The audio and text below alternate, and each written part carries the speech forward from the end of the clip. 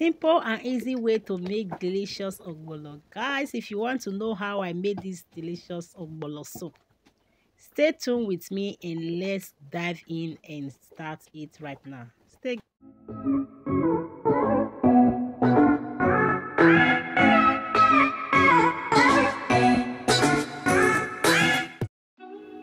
Yes, in the pot I have cow leg and I added my Maggie. I cover it.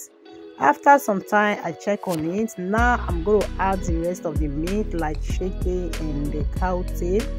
I will also add the assorted meat, and I will add my dry fish and the soft fish to it. Then I will add the rest of the Maggie cube.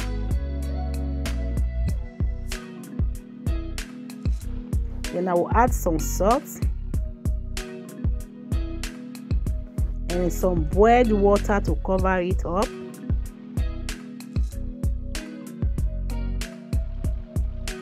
Then I will stir it together and cover it, allow it to start cooking.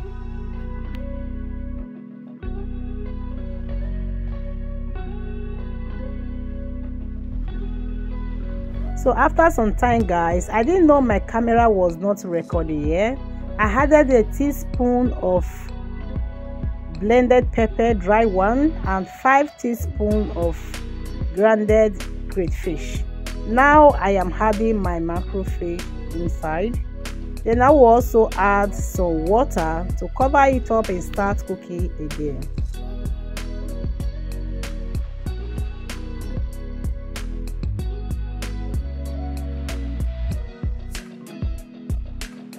Then I will move to the next section, blending the ogbono. So my blender here can blend the both. It blends both dry and the water, okay? So I will first of all just give it a scatter, then I will blend it later with the palm oil.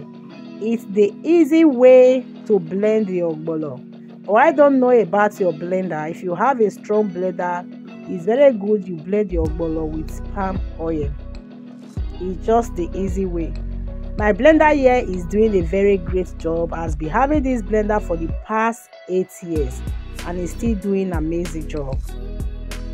So I'm going to add the palm oil now. Just watch out, guys, how I blend this ogbono. Very easy and simple.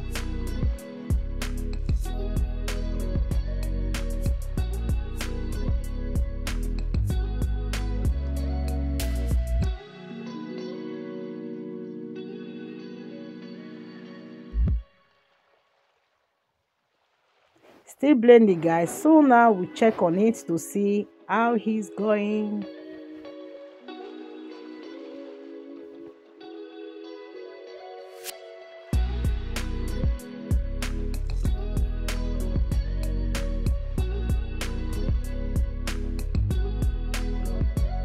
So now let's check on the ogbono to see how it's going. Look at it, guys.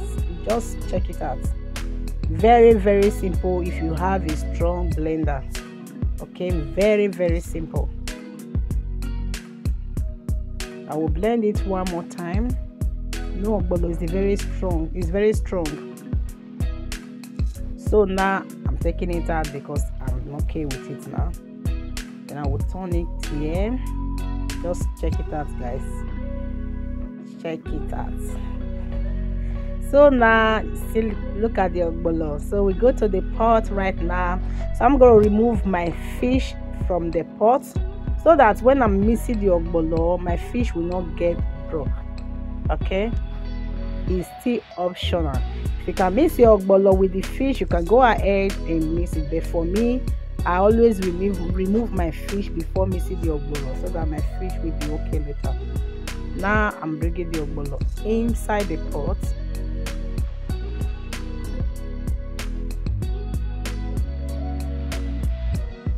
So I will stir everything together. So I see that the ogbono soup is too thick, so I'm going to add some water. Feel free to add water to your taste, okay?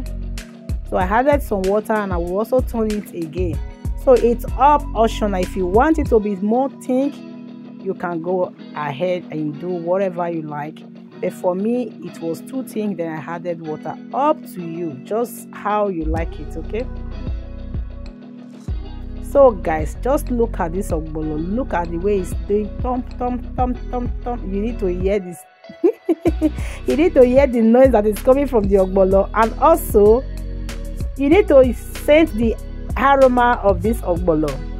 So I tested the ogbono. I see that it was lacking some salt, and I added some salt to it. Feel free to cook your ogbono with whatsoever you like. Some people say they don't cook ogbono with chicken. I cook my ogbono with chicken. It's what I like. Now I am adding my fish to the ogbono soup. So gently, I will be turning it gently for my fish not to get scattered. Okay, I will now say thank you all to all my old subscribers. To the new ones, you are all welcome. Thank you all for watching Rose JP TV. God bless you all. Thanks for your like, for your comment, for your share. I appreciate everyone. Please keep liking, keep sharing my video, and God will definitely reward you all in Jesus' name. Also, let me know your comment on the comment section. Leave your comment. Feel free to leave your comments. Okay, I don't know how you cook your ogbono soup, but this is the way I cook my ogbono soup, and it's so delicious. Look at it. You can see the color continue changing. Then you will know your ogbono is almost ready. This is how you will know your ogbono is almost ready. You see the color is changing. It's not like the way it used to be before. Wash it very well.